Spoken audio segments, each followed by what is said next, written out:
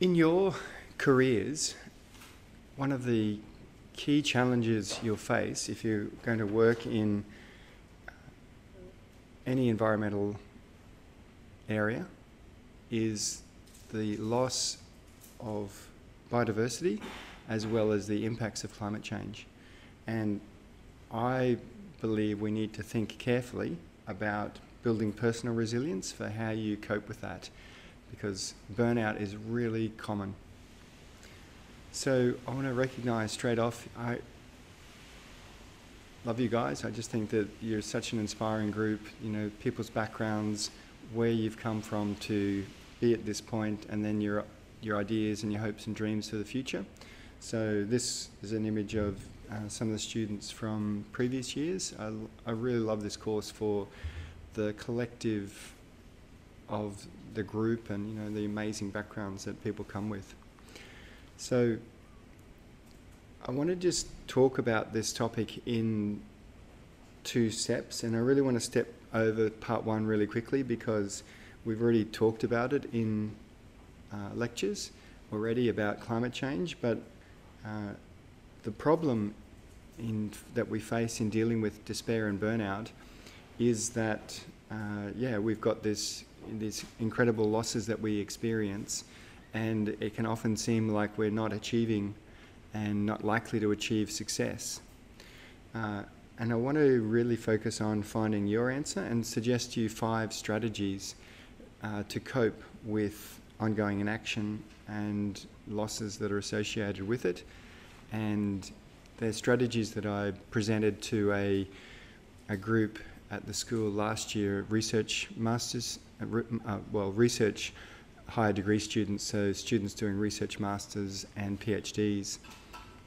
So even if you're not directly researching climate change and biodiversity loss, depression, anxiety, despair and burnout are really common, and yeah, we need to talk about that in terms of our community. So can I tell you a story? You already know a bit about my background, but my story is entwined with lots of other stories. So a story about fighting to protect the places you love. This was a news item about a researcher, Jamie Kilpatrick, who's been an amazing researcher in Tasmania, working on heathlands, and basically his love of the place that he has researched and worked tirelessly to try and protect. So it's really common for people to fight to protect their communities, fight to protect the places they love. So for me, that's the Great Barrier Reef. So me as a kid growing up, that was sort of where I grew up, and you know, me as a kid with my brother and uncle spearfishing, you know, just in North Queensland, and surrounded by cane fields. And when I was about 15, I had this idea that there were all these scientists who had all this knowledge and all these lawyers and politicians who made decisions, and they didn't seem to be able to communicate very well. So I thought, I'll do science and law and be like a translator between the two. I've since learnt that I actually misdiagnosed, and I should have actually gone in. The problem isn't about communication, it's about hearing, and I should have probably studied hearing loss, because there's plenty of communication from the science sector, and then there's effectively a deafness in responding to it. So yeah, my winding path to get here has really led me through a lot of litigation, and so I focus on litigation, so a lot of work on the Adani mines and the like. And I want to skip over that because we've talked about the threats of climate change and the fact that we've seen incredible coral bleaching already, and yet these things are approved. And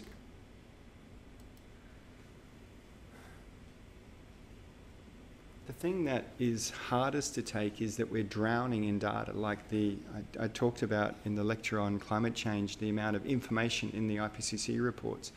We are drowning in data, and more of it isn't likely to change the current political inaction and apathy. So the IPCC reports, there's huge amounts of information.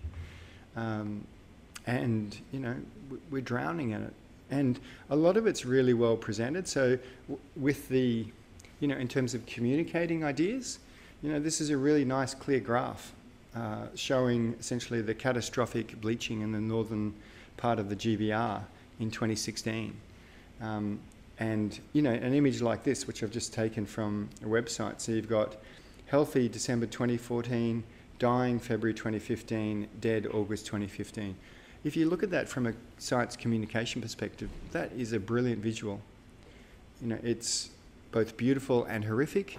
It's easy to understand it. You don't need, it's not a complicated graph or anything like that. So in terms of communication, you think, how much better can we communicate this? You've also got brilliant communicators like David Attenborough giving documentaries. So we're drowning in data and information. This is another great visual. A bleached reef before and then covered in algae afterwards. So these, visuals, they're all around us in the news. And also we've got a huge amount of data we've known about it for a long time. So Ophir Goldberg, who I've mentioned, he's the director of the Global Change Institute. This was his seminal paper back in 1999 after the first major or mass coral bleaching event. And he projected that the results suggest that the thermal tolerance of reef-building corals is likely to be exceeded every year within the next few decades. Events as severe as 1998, the worst on record, are likely to become commonplace within 20 years. You fast forward 20 years to 2016, 2017, we've had massive coral bleaching events again. So that was, we've known this. It's been in the scientific literature for a long time. So alarm bells have been ringing really clearly for a long time, and yet it's basically met with a collective shoulder shrug. Even in the face of clear catastrophic impacts of climate change, political inaction persists, and there's no emergency action taken to address the cause, only the symptoms. So, our politicians are saying, well, we need to provide the firefighting services now to protect people's homes, but they're unwilling to address the cause. And we treat going higher, so we're at 1 degree now, we treat going higher to a mean global temperature change of 2 degrees like it's no big deal. It is a huge deal. So, there's this collective shoulder shrug. And this quote from Churchill, again, I think is amazingly apt. So they, the government, go on in a strange paradox, decided only to be undecided, resolved to be irresolute, adamant for drift, solid for fluidity, all-powerful to be impotent. And that was a quote from 1936 talking about the inaction by the UK government in the growing threat from Nazi Germany. So, that quote can easily fit into our current Prime Minister right now. He's solid for fluidity. This was just a quote from him from just a week ago. He says there's no evident links Australia's carbon emissions to bushfires, and it suggests that Australia could increase emissions without worsening current fire season, and says government finalising plans to crack down on environmental protests. So we're going to crack down on people who are protesting about our inaction. And notice also that he actually gives a straw man argument in that he's talking there about Australia could increase its emissions without worsening the current fire season. So he talks about Australia acting in isolation, and no one is suggesting that. So he makes this false argument about Australia acting alone, that it wouldn't change our bushfire risks, but no one's arguing for Australia acting alone. What the criticism of the Australian government is about the lack of ambition for Australia's contribution to the collective response to climate change. So basically our response is put our fingers in our ears and go, la, la, la, la, la, I can't hear you, scientists. So given this, how can we manage, because this isn't likely to change. I don't know if there will be a Pearl Harbor event that will change it, but this guy, Scott Morrison, just won the last federal election. And, so he's there for at least another 3 years. And they seem to be just stuck in this denial. So how do we go on in the face of that? And I'm going to suggest 5 strategies for doing it. To me, and this is my own personal strategies, which I've tried to I suggest as maybe helpful for you.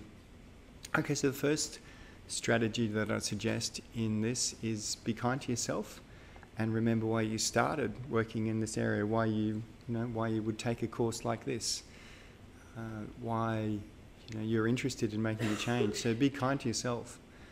And a few years ago, I actually often think about my friend Jared Harris. As a kid, I grew up with him in the Whitsundays. Often went around to his house after school, after primary school, and spent a lot of time fishing and doing stuff with him, playing around on mangroves. And he was a really happy kid, and a really happy part of my childhood. And we sailed together and the like. Anyway, back in 2012, he committed suicide, and I just never been able to reconcile what went wrong with his life. That it went from this happy kid that I knew as a 12-year-old to killing himself as a 40-year-old.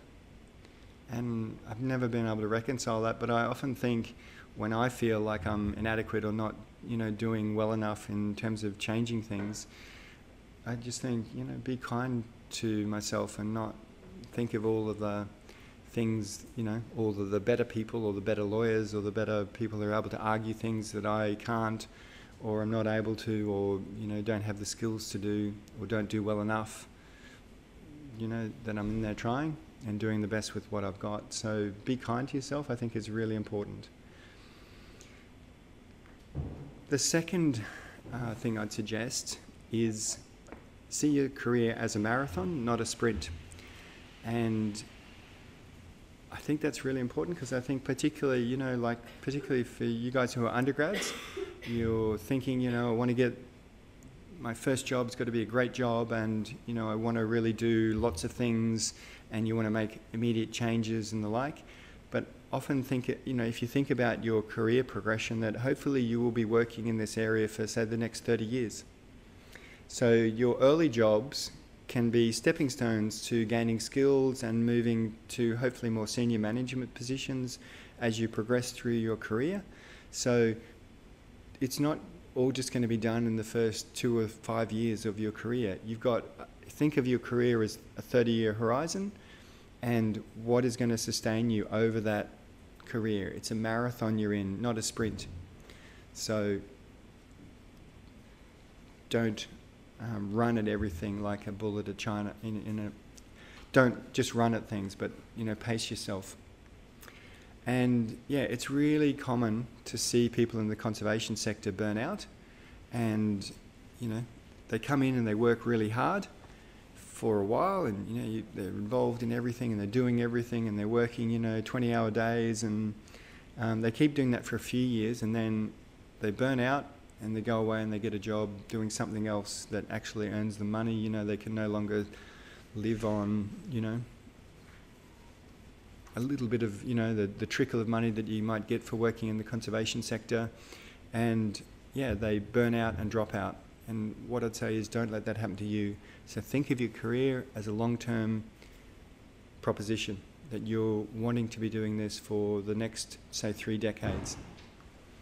So think of your career as a 30-year marathon, not a 1 to 2 year sprint.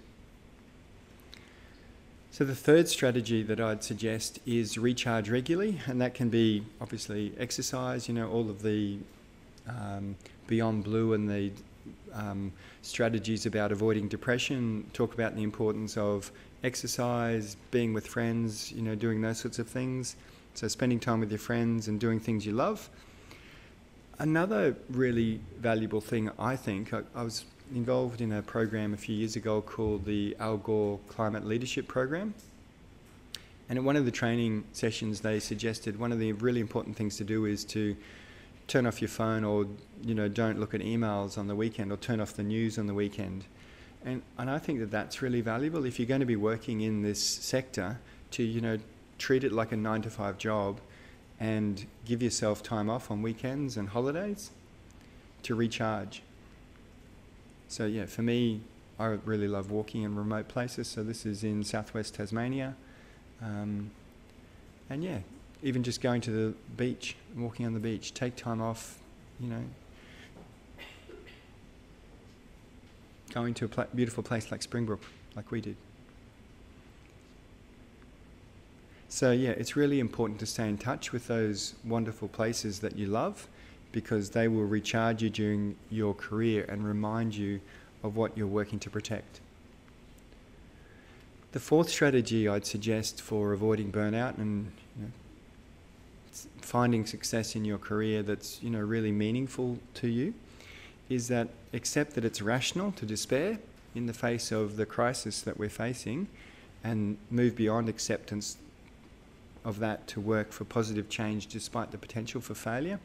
And that idea comes from a wonderful teacher in the US, Joanna Macy, who's written about despair and empowerment, that it's actually perfectly rational to despair in the face of these threats, because there doesn't seem to be any rational reason for expecting that it won't get worse and worse. And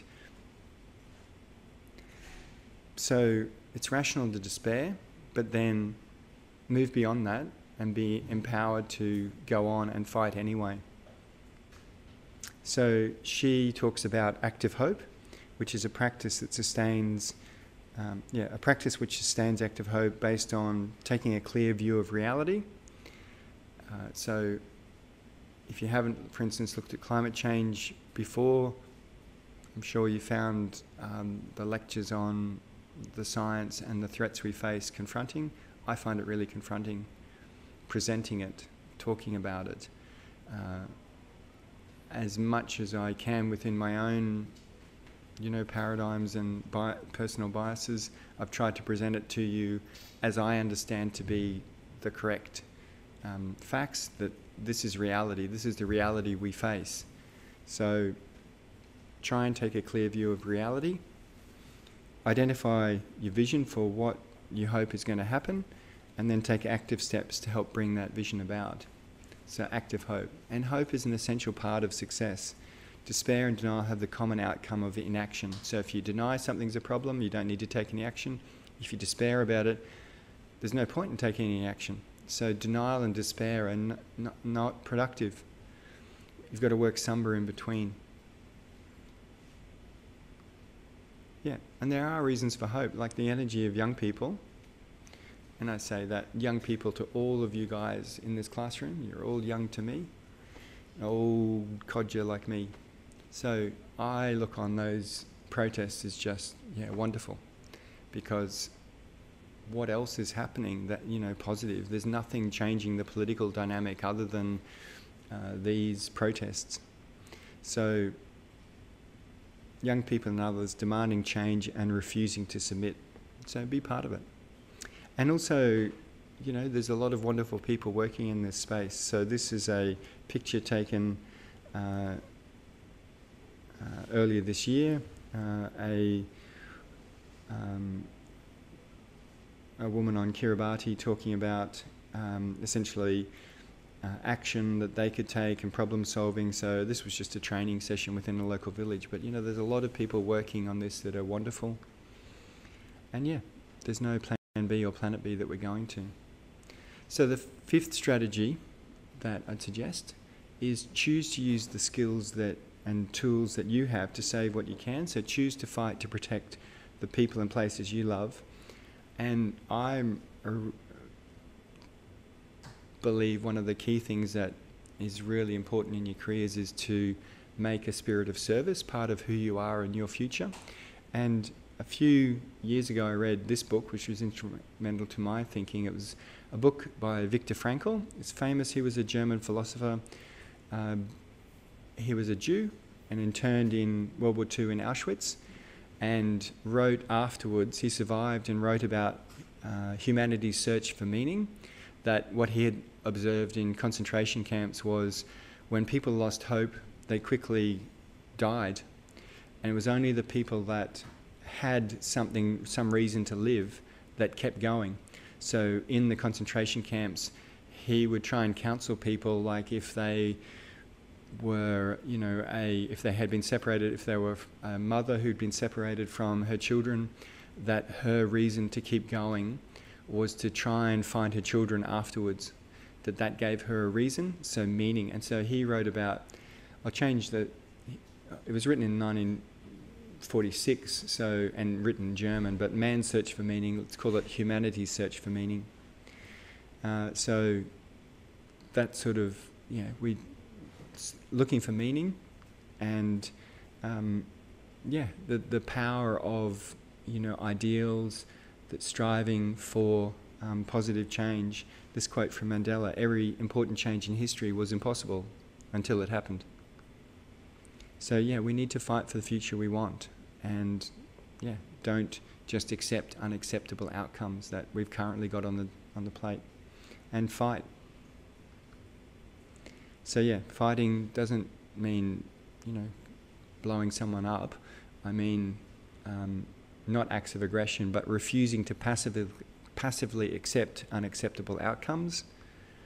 And in this, I think a spirit of service is really important.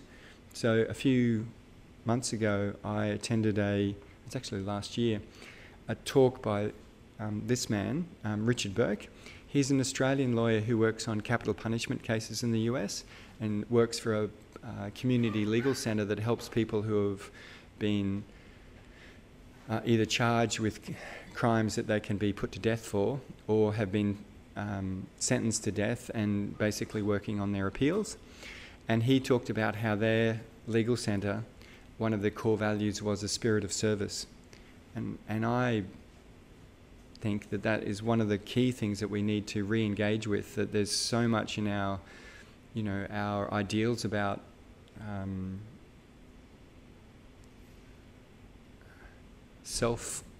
the selfishness of, to me, one of the saddest things about the Trump administration, and it's sad on many levels, is that no one bats an eyelid now that he's completely self-absorbed, and that he's so selfish, that he's sort of the epitome of selfishness. He does everything pretty well for himself, and there's no real element of public service in his role, even as president. It seems to be all about him. So he's just completely self-absorbed and selfish, and that's his driver. So the idea that you're actually going to work to help others and help other things, that spirit of service, I think is really, really important. So yeah, don't give up in that. So to wrap up, despair and burnout is a big issue, and if you don't think it applies to you, okay, but it applies to a lot of people. It is a big deal, particularly in the conservation and environment sector. It's easy to just get worn out and then give up and go off and, you know, decide you're going to go and work as an accountant or something, rather than working in the environment sector because you feel, you know, you're always being defeated. So finding your answer, I've suggested 5 strategies. I put them up there, they'll be on the slides. Maybe you can think about them. If you've got any others that you think are useful, does anyone have any strategies you would be happy to share? If you've got any thoughts about them, or thoughts about these ideas generally, I'd love to have an email from you. If there's something that you think works better for you, but I do think it's important to think about how you're going to maintain yourself over your career, because you get confronted with a lot of obstacles, and it's easy to lose direction, lose the drive that's got where you are now, and the drive of what you're pursuing, what you want to achieve. It's easy to be deflected from that and go off into something that's easier, or earns you more money. All of those pressures are things that we all confront. Does anyone have any questions on that? Okay. Love to hear from you. If you've got any thoughts, send me an email, or talk, give me a call.